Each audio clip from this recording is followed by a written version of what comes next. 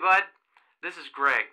Thanks for helping us out with this again. Normally we'd have one of our staff be the night watchman, but we're still stuck in Alabama getting our equipment together to ship back. So I guess an intern will have to do.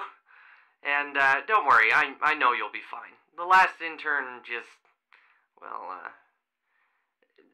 anyway, we've already set up cameras for you to keep an eye on the place, and more importantly, we need you to keep a close eye on his suit for us. You'll see him lying down. He's photo negative. You really can't miss him. Now, I'm sure you've heard the rumors floating around the workplace, and legally I can neither confirm nor deny any suspicious activity due to a supernatural being. But let's say, hypothetically, if something were to get into your office, it's very important that you make noise somewhere else in the building. We've found that shutting off one of the cameras seems to work. Because, well, it can't really see, but it has pretty good hearing. And you'll need to react quickly. Anyways, I've got to get back to packing up the gear so we can head back.